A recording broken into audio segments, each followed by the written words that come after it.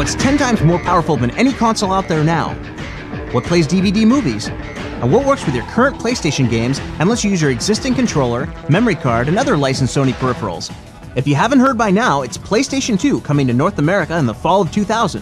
How's it changing games? We sent a team to Japan for a closer look. Keep in mind that we're giving you sneak previews of games that are very early in development. This game is called Bouncer from Square. It's not a rendered CG movie, it's someone playing in real time. The PS2 is able to crunch millions of numbers and render all these details on the fly. Check out the fire and the spraying water.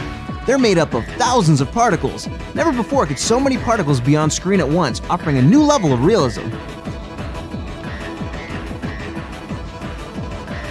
This is Namco's Tekken Tag Tournament. The models are more complex than ever before. The blades of grass can move individually in the wind. Watch how the light moves across the stone.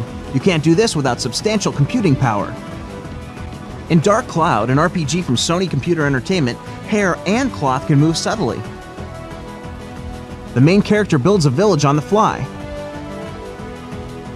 All kinds of new gameplay are possible. In A-Train from ArtDink, you build cities and then manage their railroad systems. PlayStation 2 gives this sixth version of the game the fastest action ever, with more trains and full 3D for the first time. A new DualShock 2 analog controller comes with the PlayStation 2, and it does something really cool. It registers not just which button you push, but how hard you push it, to 256 levels of pressure sensitivity. In Gran Turismo 2000, that means more sensitive acceleration and braking. You can push the edge of the car's performance with greater precision. The controller also affects games like the new Ninja Gaiden title coming from Tecmo. If you press lightly, the ninja throws his star short. If you press hard, he throws it far. How hard do you want to punch? How high do you want to jump? I just love all the new control the DualShock 2 allows.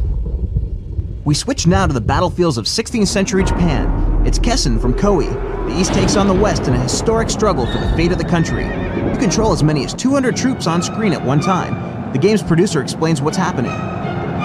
We use what we call agent technology. When you move a group, its members are aware of each other and act individually, adjusting to what others are doing around them. The result is very lifelike.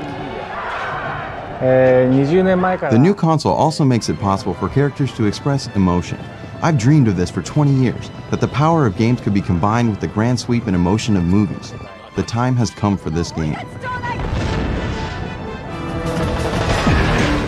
Hundreds of companies worldwide have signed on to explore technical and creative power that no one's ever had before. We can't predict what games will look like, but we can commit to helping you as a PlayStation Underground subscriber try them first. It's not a bad way to be starting a new century.